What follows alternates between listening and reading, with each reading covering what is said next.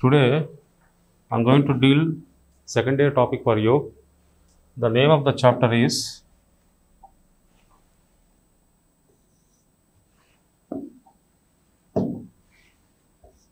Sound. At first I will discuss the important formula in this chapter, then I will move to numericals. Okay. The formula to calculate velocity of sound.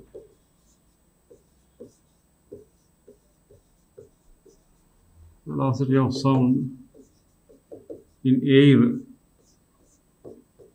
V is equal to n lambda, where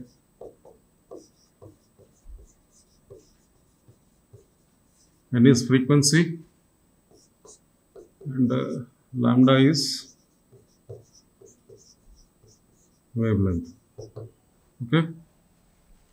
Here, what is actually sound? Sound is nothing but a form of energy that was produced due to the transfer of disturbance from one place to another place.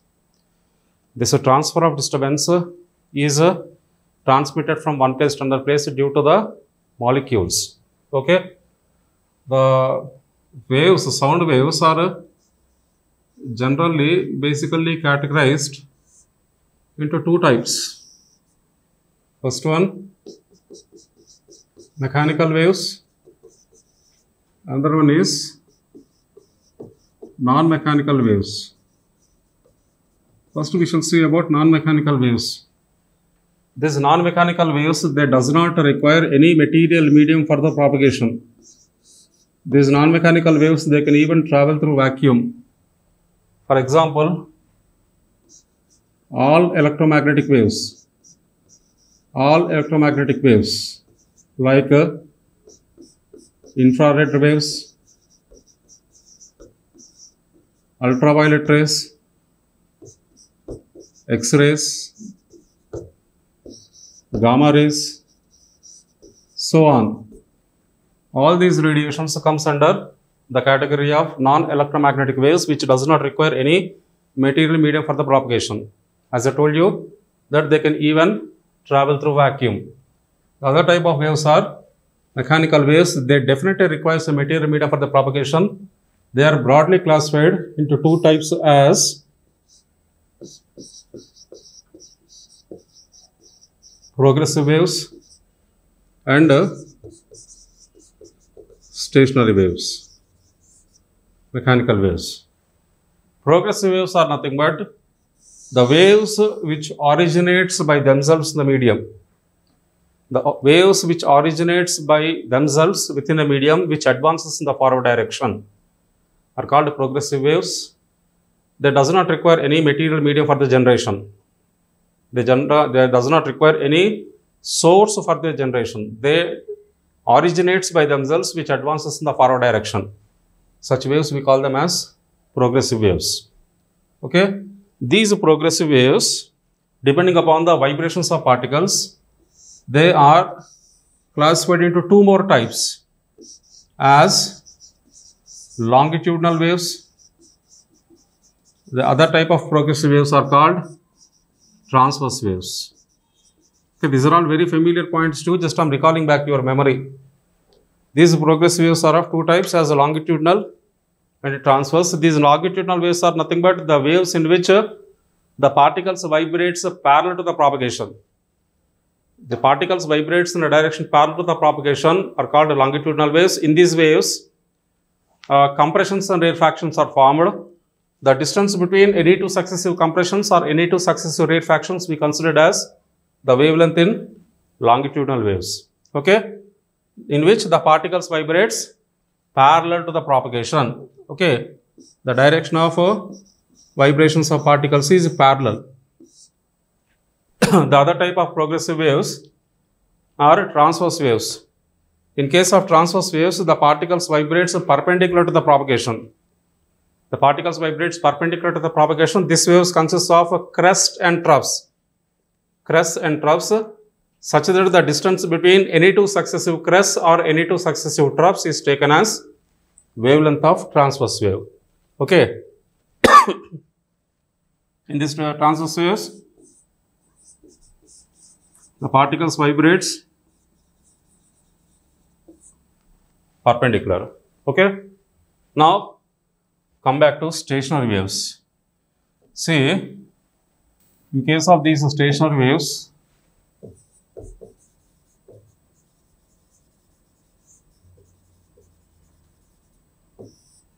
suppose this is some obstruction. A source is present here. Here is a source. From the source, a wave is generated in the forward direction. The wave is traveling like this. After striking the wall, it is getting reflected back like this. So, this is first progressive wave. This is second progressive wave. What is happening here? Two progressive waves of same amplitude and wavelength. They both are traveling through a medium in opposite direction, such that the resultant wave is restricted between these 2 points. The resultant wave is restricted between these 2 points. You can clearly see in the diagram. It is not moving infinitely like longitudinal waves or transverse waves. Such waves we call it as stationary waves. In case of these stationary waves, we have nodes and antinodes. We have nodes and antinodes in this stationary wave. As you can see in the diagram, that nodes are the points where the displacement of the particle is minimum, and antinodes are the points where the displacement of the particle is maximum, such that the distance between any two successive nodes or any two successive antinodes, we take it as half of the wavelength, lambda by 2. Okay, between two nodes or two antinodes, the distance is lambda by 2. Okay, this is about stationary wave. Now, the formula for fundamental frequency. See, frequency of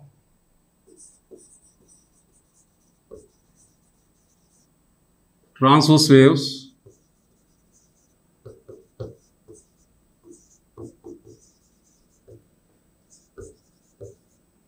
in a structured string. For this, the formula is given by n is equal to 1 by 2L root over T by M, or in some textbooks it is represented as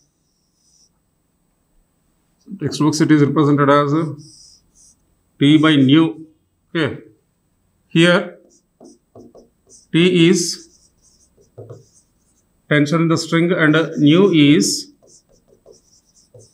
we call it as linear density. Linear density is nothing but mass per unit length. Linear density is nothing but mass per unit length. Okay, this is a standard formula to calculate the frequency of transverse waves. From this relation, I can derive 3 laws of transverse waves in a string. Okay, laws of transverse waves. Laws of transverse waves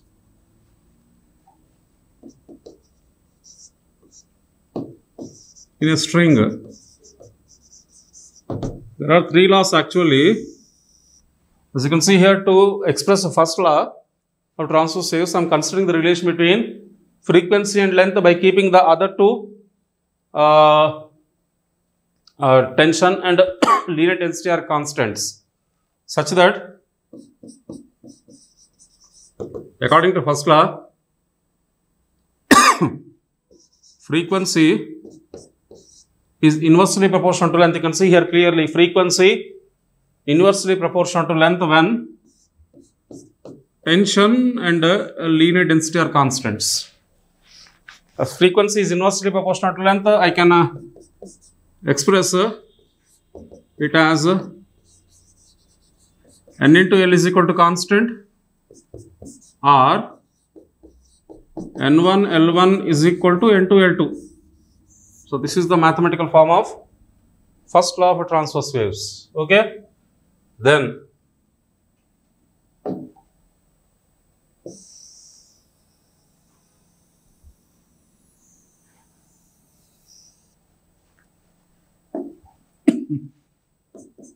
second law. What is the general form? N is equal to 1 by 2L under root T by nu. From this only I am deducing the laws.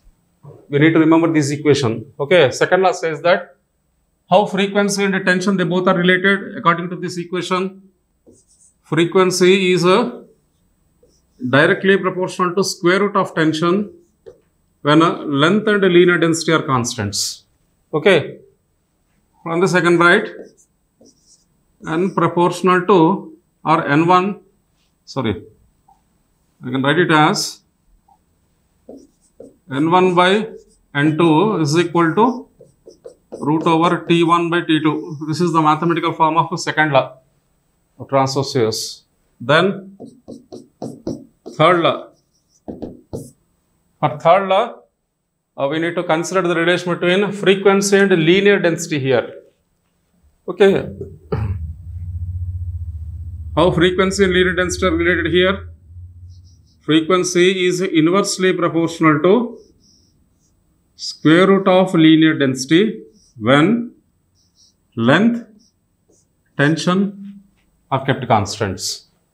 So from which I can write n root nu is equal to constant, which implies n1 root nu1 is equal to n2 root nu2. Okay. This is the third law of transverse waves. Okay. So the three laws of transverse waves, we have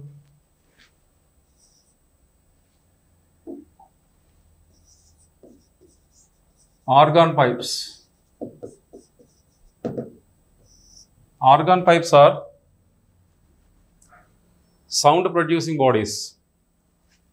Organ pipes are sound producing bodies. These organ pipes are basically categorized into two types as closed pipe and open pipe. Okay. First we see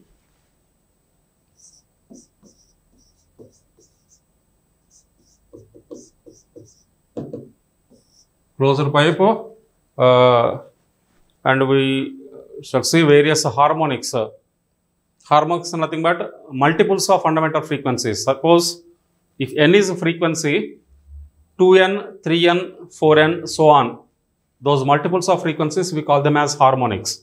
Okay, how harmonics develop in a closed pipe, we shall see now. First, closed pipe, nothing but an organ pipe which is closed at one end. See here, this is organ pipe, it is closed at one end. This is called a closed pipe. Okay. Now, when the closed pipe is vibrating with a single lobe or a single segment, it looks like this. This is how it looks like, closed pipe vibrating with single lobe. These waves formed in the closed pipe or open pipe, all these are stationary waves only. As I told you already, that in stationary waves we have nodes and antinodes. So according to this diagram, in the fundamental mode for the closed pipe, here we have antinode, here we have node. Because the displacement is minimum, the displacement is maximum, the displacement is minimum here. Okay. Here also we are having an antinode. So what is the length of the vibrating air column in this case when the closed pipe is vibrating with single loop? Length of the vibrating air column is nothing but the distance between antinode and a node. We know that in a stationary wave, the distance between two antinodes or two nodes is lambda by 2. So what would be the distance between the antinode and the next successive node? How much it is? Lambda by 4. Okay. So length of the vibrating string or length of the closed pipe which is vibrating with a single loop. Okay. The length of the vibrating air column is lambda by 4. From this I can write lambda is equal to 4L. Since V is equal to n lambda, n into lambda we got it as 4L. From the second right, n is equal to V by 4L. Here this n is equal to V by 4L. N is called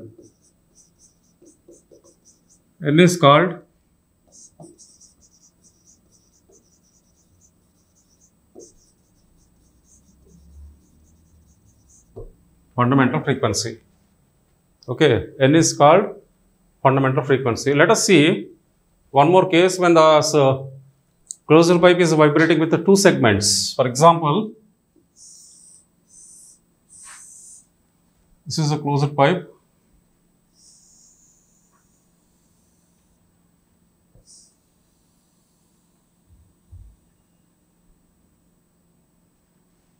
You can see the closed pipe is now vibrating with the two loops or two segments. So what you are going to get here? Antinodes. As the displacement is minimum, this is node, this is also node. So what is the total length of the vibrating air column here?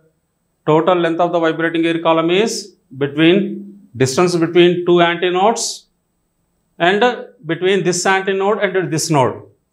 We know that between two antinodes, the distance is lambda by 2. Between antinode and the next successive node, lambda by 4. So, how much it is going to become?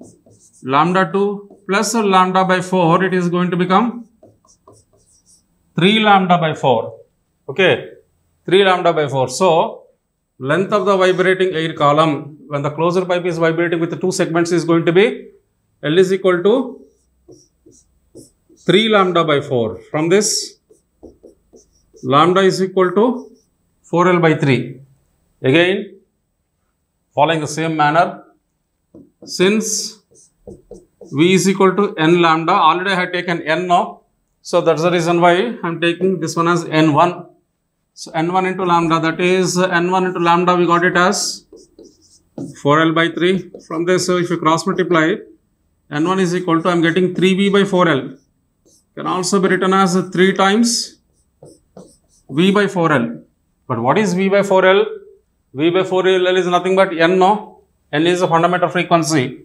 So, n1 is equal to 3 times the fundamental frequency. That means it can be concluded that when this closed pipe is vibrating with the two loops, then the frequency of the vibrating air column in the closed pipe is 3 times of the fundamental frequency. Okay. Now, let us see one more case. Let us see one more case in which it is vibrating with three loops. See here. This is a closed pipe.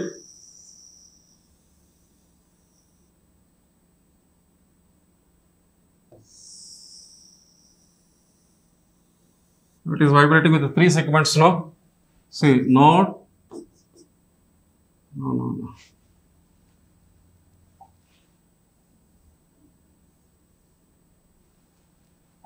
This is antinodes. You are getting 3 antinodes with the 3 nodes. Okay, when this closed pipe is now vibrating with the 3 loops, so the total length of the vibrating string is nothing but this is lambda by 2 plus lambda by 2 plus lambda by 4. So, how much it is going to become? L is equal to 5 lambda by 4 I am getting, right? Okay. So, length of the vibrating air column is 5 lambda by 4. From that, lambda is equal to 4L by 5. Okay. Again, V is equal to N2 lambda. That is M2 into 4L by 5. From which N2 times 5 times V by 4L. So, N2 value is how much I am getting? 5N. Okay, when it or closed pipe vibrating with a single segment, V by 4L. With 2 segments, 3V by 4L. With 5 segments, I am getting 5V by 4L. So, what is the ratio of harmonics? Or simply what is the ratio of the frequencies in closed pipe means what I can say? N1 is to N2 is to N3, so on, is 1 is to 3 is to 5 is to so on. Okay, that is the ratio of frequencies or harmonics, you can say, in a closed pipe. Okay. Then the other type of closed pipe is, organ pipe is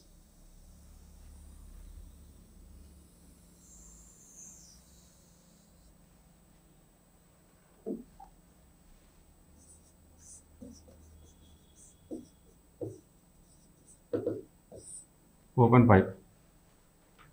Okay. As I told you already that closed pipe is nothing but an organ pipe which is closed at one end. But in case of open pipe, that organ pipe will be kept open at both ends. See here. This is called open pipe. Let us see what is the fundamental frequency in case of this open pipe. Here. In the fundamental mode, it is having 2 antinodes and 1 node. According to the diagram, what is the length of the vibrating air column? It is nothing but the distance between these 2 antinodes. No, we know that in case of a stationary wave, the distance between the 2 antinodes is nothing but half of the wavelength. So, length of the closed pipe which is vibrating in the fundamental mode is going to be lambda by 2. From this, lambda is equal to 2L. Since V is equal to N lambda, that is N into, in place of lambda I am writing 2L, from which N is equal to V by 2L. This N is equal to V by 2L. Here N is called fundamental frequency of open pipe. In case of closed pipe, we got the fundamental frequency as N is equal to V by 4L in closed pipe, that is, whereas in open pipe its value is N is equal to V by 2L. Okay. Let us see one more case in an open pipe. As you can see, let this open pipe vibrating in this way. How many loops it is having now? 1, 2, 3, 3 loops. You are going to get 3 antinodes and 2 nodes. What is the total length of the vibrating air column? It is nothing but distance between these 2 points. So, according to the diagram, the total length of the vibrating air column is nothing but distance between these 2 antinodes plus distance between these 2 antinodes. Between these 2, lambda by 2. Between these 2 again, lambda by 2. So, what we are going to get? Lambda by 2 plus lambda by 2, it will be 2 lambda by 2. Don't cancel 2 in numerator and denominator. For our simplification purpose, so let it be like that only. So, length of the vibrating air column in this case is 2 lambda by 2. Again, the same approach. Since V is equal to N lambda, for a change I am supposing it as N1. That is N1 into, in place of lambda I am writing 2 lambda by 2. Then cross multiply. You are going to get the value of frequency N1 as 2 times V by 2L. That is 2 times V by 2L. In place of V by 2L, can I write N? Okay. So, N1 is equal to 2N. That means when the open pipe vibrating with a single loop, vibrating with the 3 loops, then the frequency of the vibrating string is nothing but 2 times the fundamental frequency. Let us see the case with one more loop. Now, this open pipe is now vibrating with 4 loops we see now. See here, the open pipe, this gives the correct picture. You can see here 4 antinodes, right? This is 3 nodes, exactly. 4 antinodes, 3 nodes. In this case, when the string is vibrating with how many? 1, 2, 3, 4 loops, we are getting 4 antinodes and 3 nodes, such that Length of the vibrating air column is nothing but two antinodes. Between these two antinodes. This is lambda by 2. Lambda by 2. Again lambda by 2. How much are going to get? L as 3 lambda by 2. Okay. So, the length of the vibrating string is L is equal to 3 lambda by 2, from which I can get lambda is equal to 2L by 3. Okay. Since V is equal to N2 into lambda, that is N2 into, in place of lambda I am substituting 2L by 3. So N2 we are getting it as 3N. That means when this open pipe is vibrating with 4 loops, we are getting the frequency as 3 times the fundamental frequency. Okay. So the ratio of frequencies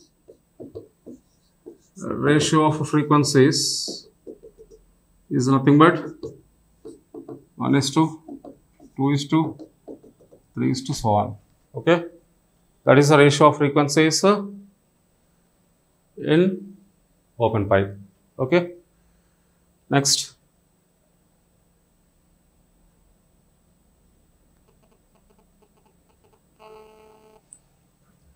Out of these organ pipes,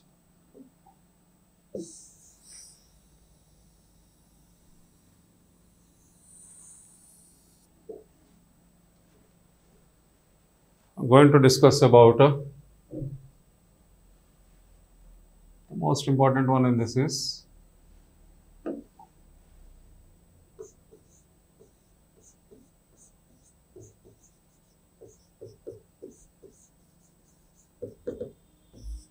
Doppler effect. From competitive point of view, the Doppler effect is a compulsory question for Eamcet. Simply, briefly, I will tell you, it's a very elaborated phenomena. In a brief way, I will explain you about this Doppler effect. Doppler effect is nothing but the apparent change in frequency of sound due to the relative motion between the source of sound and observer. We call it as a Doppler effect. Okay. See, for example, you are the observer. You are standing on the platform. The source of sound is a train. A train is a blowing a horn. You are on a platform, standing on a platform. The train is blowing the horn. You are at rest, for suppose. The train is approaching towards you. As the time passes by, the frequency, simply the sound received by the observer will gradually increase. Why? Because the train is moving towards you. Suppose when the train is moving away from you, the sound received by you gradually decreases. Let us suppose the source, the train is at rest. You are moving towards the train. As the time passes by, the sound received by you will gradually increase. On the other hand, when you are moving away from the train, the sound received by you gradually decreases. In the first case, as I told you, source is in motion, the observer is at rest.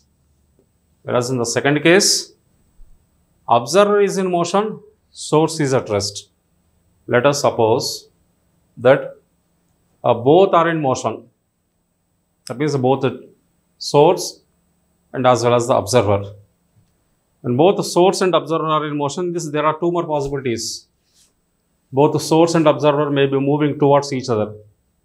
If both the train and observer moves towards each other, what happens to the frequency? What happens to the sound received by observer? It increases. On the other hand, when both the source and observer are moving away from each other, the sound received by the observer gradually decreases. That means in all these situations, in each case, the sound received by the observer is not remaining constant. It is changing from one situation to another situation. Sometimes it is decreasing and sometimes it is increasing. This change in the frequency of the sound received by the observer due to the relative motion between source and observer, we call it as a Doppler effect. Why I am saying relative motion? Because till now we have seen that the source is moving with respect to the observer, observer is moving with respect to source. That means we are considering the source, the motion of one with respect to other. The motion of source with respect to observer or motion of observer with respect to source. As we are correlating the motions of one with respect to other, we call it as a relative motion. So due to this relative motion, in each case, depending upon the situation, the sound received by the observer is gradually changing. This phenomena of change in the frequency of the sound received by the observer due to the relative motion between the source of sound and observer, we call it as a Doppler effect. Okay. See here, I am giving the statement. The apparent change in frequency of sound. You need to pay little interest in this topic because actually this topic is deleted from IP this year. For the students who are applying for second year, the Doppler effect is in deleted portion, but it is included for competitive part. Okay. The apparent change, this is apparent change in frequency of sound due to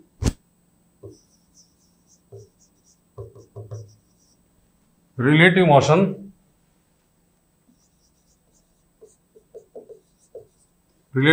between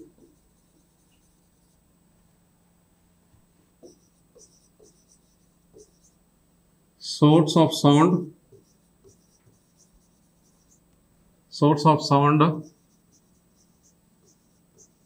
and observer, source of sound and observer is called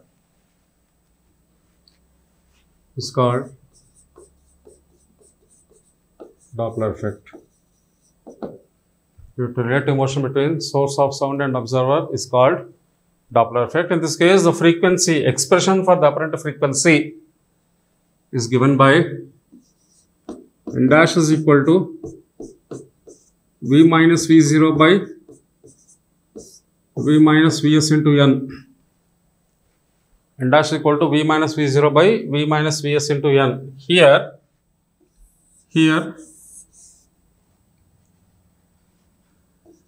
n dash is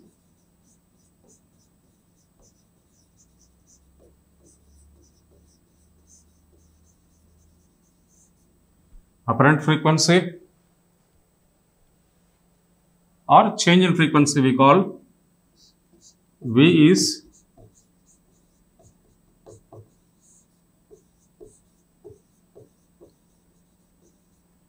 velocity of sound, V naught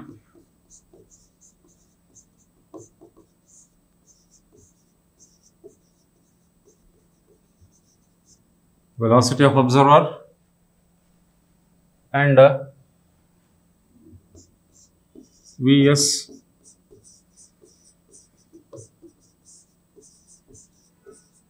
velocity of source.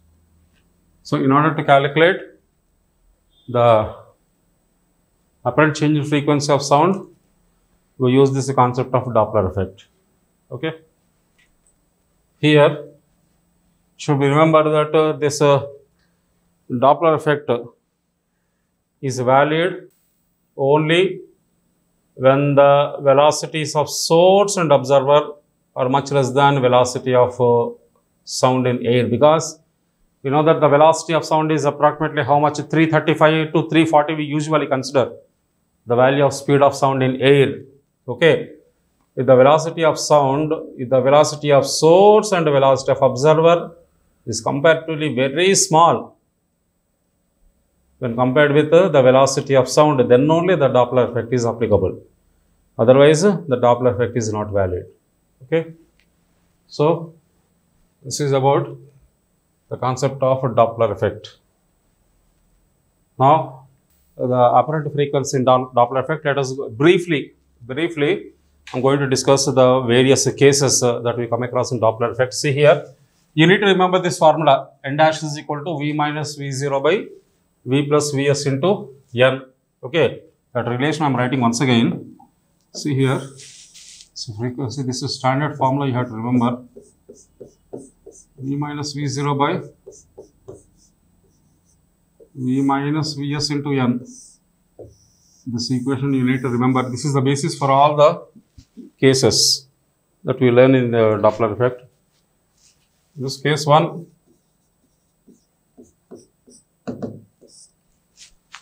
Case 1. And this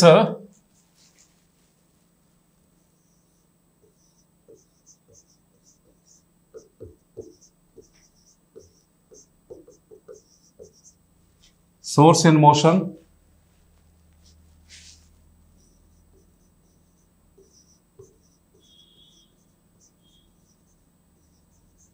and observer at rest. Source in motion and observer is at rest. In these two possibilities are there. As observer is at rest, source is in motion. One possibility is the source may be moving towards the observer. The other possibility is the source may be moving away from the observer. Okay. In this first sub case, source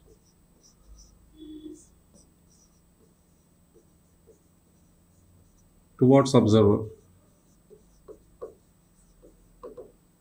Source moving towards observer.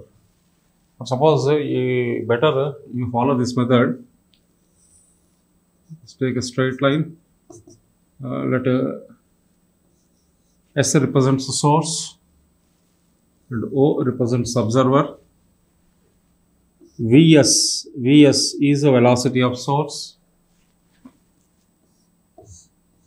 V0 represents observer, velocity of observer. One sign convention you need to follow. 1 second. Here V is velocity of sound in air. Velocity of sound in air is V. The most important sign convention you need to remember here is this velocity of sound. See, by convention, because I did not discuss the derivation, you have to remember these things. By convention, the velocity of sound is always directed towards right side. You remember, velocity of sound is directed towards right side. Okay.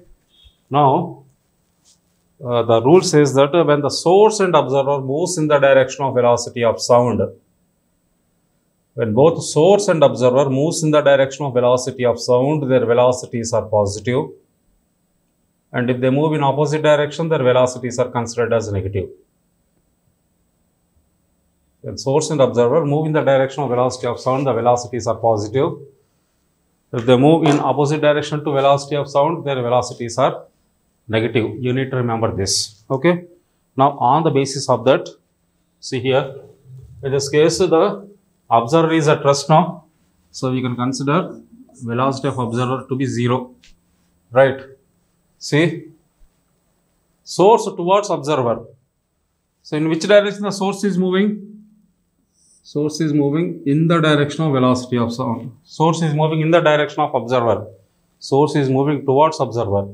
A source is moving towards observer, velocity of source is positive.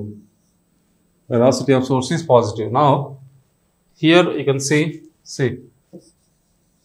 here velocity of observer is 0 and the velocity of source is positive. Now these values you substitute in this equation and see, n dash is equal to V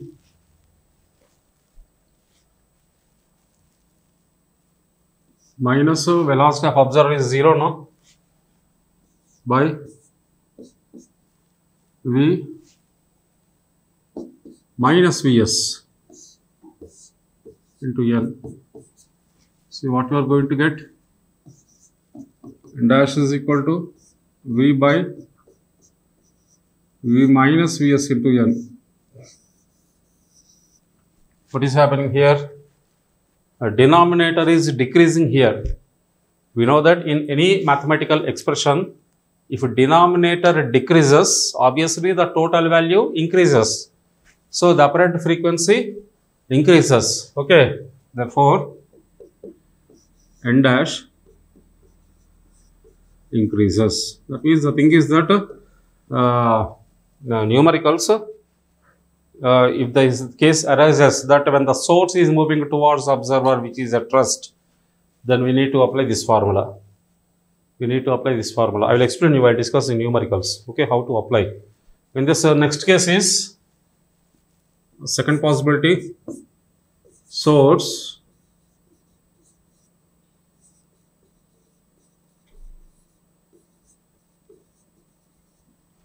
away from observer.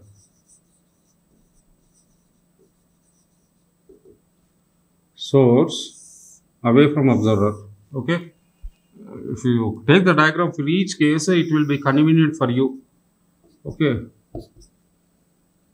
Try to practice in this way. This velocity of sound, I told you already, by mandatory it is taken towards the right side. This is observer. As a observer is at rest, velocity of observer will be 0. Source, this Vs is velocity of source moving away from observer means source is moving in this direction, away from observer. So the source is now moving in the direction opposite to the velocity of sound. So the velocity of source is taken as negative. Velocity of source is taken as negative. Now see here, V0 is 0. V0 is 0 and Vs is negative, right? So what I am going to get, n dash is equal to V minus 0 by V minus of minus Vs into n. Okay. So finally what is going to become, n dash is equal to V by V plus Vs into n. Okay. So according to this formula, what is happening here, the denominator is increasing. In a mathematical expression, if a denominator increases, we know that the total value decreases. That means the apparent frequency of sound received by the observer decreases when the source is moving away from the observer. Okay. Then in this is second case, case 2. Come to case 2.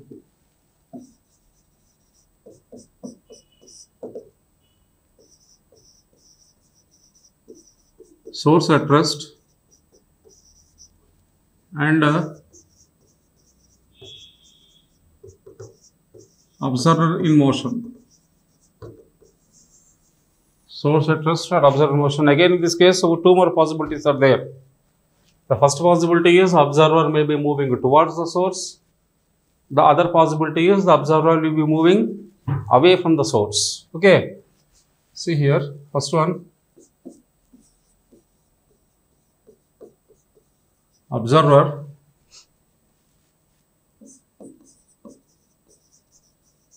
towards the source. Observer towards the source. See here.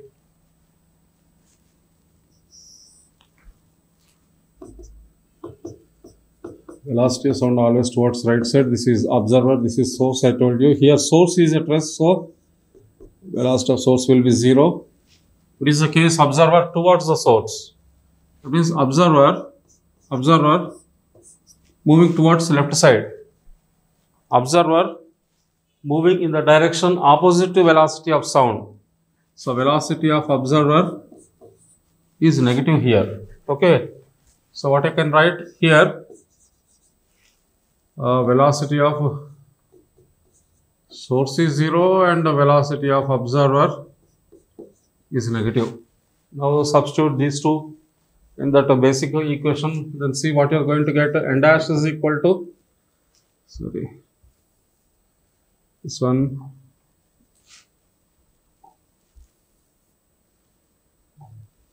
dash is equal to V minus V0 is negative now.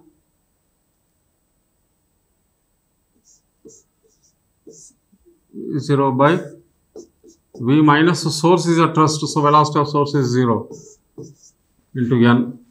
So what the equation is going to become? N dash is equal to V plus V0 by V into n. What is this? Here in this case you can see that a numerator is increasing. If a numerator increases, then we know that total value increases. So the frequency of the sound received by the observer also increases. Okay. Therefore, N dash increases. Okay. And this next possibility,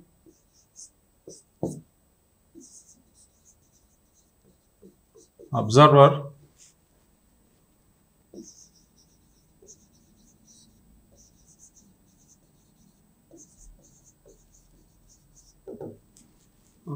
away from the source. Okay, observer moving away from the source in this. Consider the diagram. Observer, the velocity of sound, and this is the source. Source is at rest, so velocity of source is 0. Observer is moving away from the source. So observer away from the source. Observer moving now in the direction of velocity of sound. So velocity of sound is positive here. Therefore, what I can write here, velocity of source is 0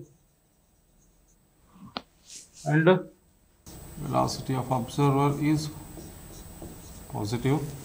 Substitute these values here. N dash is equal to V minus V0 by V minus 0 into n, which implies